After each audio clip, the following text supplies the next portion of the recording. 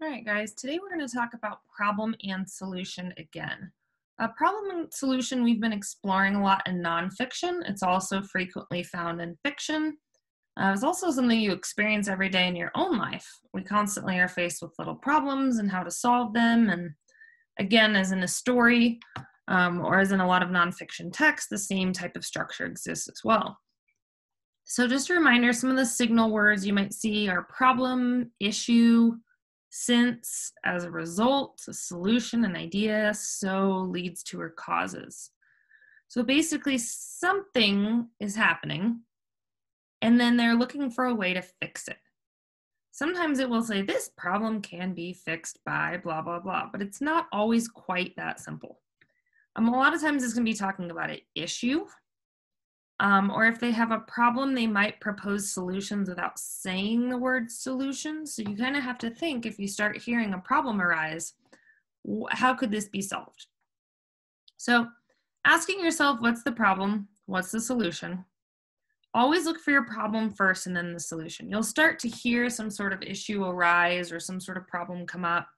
And then typically after that, there'll be some sort of solution. Very rarely will there be like, there's this big problem and we're just going to leave it. So often the solution will come after that. For example, here, the problem was milk was spilled. The solution is get out a sponge and clean it up. So I want to look at our assignment today and kind of go through that as well with problem and solution. So you will be seeing problem and solution on Actively Learn. It will be about a witch. It is fiction. And the kids in the story face some problems and you have to figure out how they're going to solve it. You can annotate along the way. And then in writing, what I really want to go over here, and I guess this could be used for both reading and writing in this case, is I want to read this paragraph to you, kind of ignore the comments off to the right, but I want you to see if you can identify the problem and solution in this paragraph. So maybe if you have a notebook out, it'd be wonderful if you could write this down, maybe write down the problem and solution, come back to this for your notes later. But here's what we have. Waking up on time has always been a problem for me. I would like to solve this problem because I get in trouble when I'm late for school. There are several things I could do. To begin with, I could set my alarm earlier. This will give me more time to wake up. I could also set more than one alarm or ask a friend to call me in the morning. Finally, to make sure I wake up on time, I could go to bed earlier. Getting more sleep will make me less tired in the morning. All of these solutions will work, but going to bed earlier might be the best solution. So I'm going to give you a quick second in your notebook. I want you to identify the problem and the solution. So if you need to pause the video and write that down, that is fine.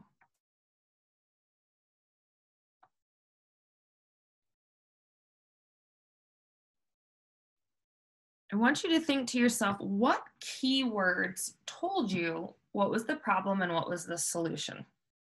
Typically, the problem will be introduced somewhere in the beginning of the story. In this case, he says, it's a problem for me. It's very straightforward, it's very out there, it's easy to see. So it sounds like waking up on time is his problem. And then, is his solution because I get in trouble when I'm late for school? Is that his solution?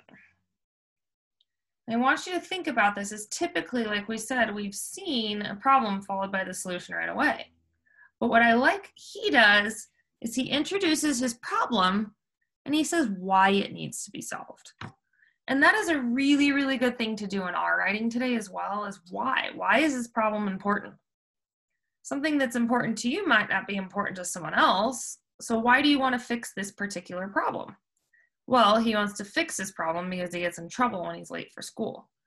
So he has a problem, and then he comes in here. There are several things I could do. So it's a little tricky in this second sentence, you see the word solve. So I feel like your brain's going to go, oop, this is our solution. That's not our solution yet. We have our problem, why he wants to solve it. Then there are several things I could do. He doesn't just give one way to solve his problem, he gives multiple. So, and also like we've been working on, transition words to begin with. Okay, here's a possible solution. And then he gives reasons. If you see down here in the bottom, there's this R with the orange circle. These are reasons why the solutions will work. So he doesn't just say, I could set my alarm earlier. Next, I could ask a friend to call me. Then I could go to bed earlier. He gives reasons why his solutions will work. So it's really supporting it. He's not only solving his problem, but he's also saying why this would help him. So to begin with, I could set my alarm earlier. So there is one solution to his problem, set his alarm earlier. Well, why would you set your alarm earlier? Oh, this will give me more time to wake up. That makes sense. So kind of like they did in this second sentence here, I would like to solve this problem because I get in trouble when I'm late for school. So he's saying why he wants to solve the problem. And then he's saying why these solutions will work. So it sounds like if he was pitching this to me, I'd be like, wow, you have some great solutions because you're giving me how you're going to solve it and also why you would do it that way. And again, I could also, I'm seeing my transition words. I see finally. And then he gives one last reason. Getting more sleep will make me less tired in the morning. So he's like, okay, if I go to bed earlier, that's a great solution. Why is it a great solution? Oh, because getting more sleep would make me less tired in the morning. And then at the end, he writes his little conclusion. All of these solutions will work, but going to bed earlier might be the best solution. So at the end of this, he picks one option that he thinks is the best. So if you notice, in the beginning, he talks about how waking up on time has always been a problem. At the end, he's talking about how to solve his problem, which will be going to bed earlier.